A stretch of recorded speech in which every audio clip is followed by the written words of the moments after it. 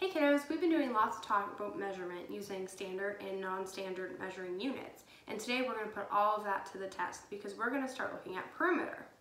Now, perimeter means the outside of an object or measuring the distance around something. So it could be measuring the distance around your yard to build a fence, or it could be measuring the distance around your body to make a dress. But today we're going to look at two different ways that you can measure using standard and non-standard measurement. We're going to start with non-standard measurement, and for this activity we're going to be using something you probably have seen before, graph paper. Okay, so when we're using our non-standard unit, we know that each unit has to still be the same.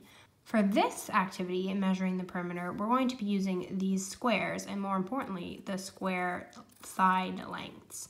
So this is my first object that I am going to measure perimeter for. So I'm going to go around the outside counting all of these side lengths. So 1, 2, 3, 4, 5, 6, 7, 8, 9, 10, 11, 12, 13, 14. So I know for the blue shape, the perimeter equals 14. Now, you may be wondering why I put these funny marks around the outside. For a shape like this, you might not have to, because it's really obvious that you've counted all sides. But when we move on to our not so normal shape, it's going to be really important that you make sure you get all of these little corners. So let's give it a go. 1, 2, 3, don't forget this one, 4, 5, 6, 7, 8, 9, 10, 11, 12, 13, 14, 15, 16. This is a tricky area. 17, 18. So for the purple shape, my perimeter equals 18. We're going to use the same standard measurement we would use if we were measuring length. We're going to use centimeters. You could also use meters, or maybe even inches, but we're going to stick to centimeters. When we're measuring perimeter, it's important to remember that we need to measure all side lengths. So I know that right now this only has 2 measurements, but we know something important about rectangles and squares, and that is that this side length is the same over here. So I'm just going to fill that in really quick. And I also know that the bottom one will be the same as the top. So now, if I'm going to measure all 4 side lengths, I need to add all of them together. And this is a little different than with non-standard measurement. With non-standard measurement, you need to count all the spaces as you go. With standard measurement, the numbers are all right there for us right away. So let's start by adding the 2 4s together, the top and the bottom. We know that that gives me 8 centimeters. And then we measure the 2 sides, the 6 and the 6. Which I know gives me 12 centimeters. Now we need to add those 2 measurements together, the 8 and the 12. So 8, 9, 10, carry the 1, gives me 20. So when I look at this shape, it means that the perimeter is equal to 20 centimeters.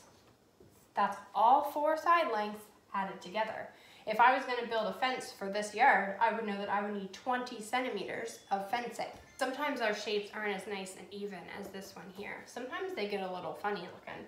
It's really important when you're dealing with shapes that are irregular and not perfect squares that you don't forget any of these little sides or corners.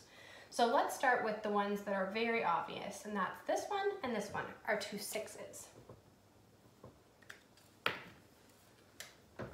So 6 plus 6 equals 12. So we know we have 12 so far. I'm going to cross those out because I've already used them. Now let's go up this side.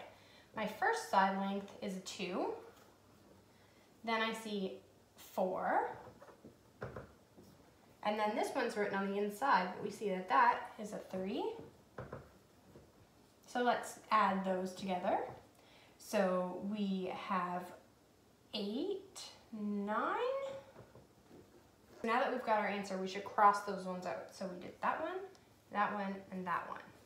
Now we need, okay, so now we need to do the rest of the side lines. And remember, we can't forget any of them. So we've got 1 here, 1 here, and 1 here. So that's a pretty easy calculation. I know that that equals 3. And now I need to add my 3 numbers together. So 12 plus 9 plus 3. 9, 10, 11, 12, 13, 14. Carry that 1, 20. So I know that the perimeter of this shape equals 24 centimeters. And it's really important that you put the unit of measure. So we use centimeters for both of these. But if you were trying to build something and you were doing the perimeter and they didn't tell you what they were measuring in, you could end up having 24 centimeters when you really needed 24 meters, and that would be not good.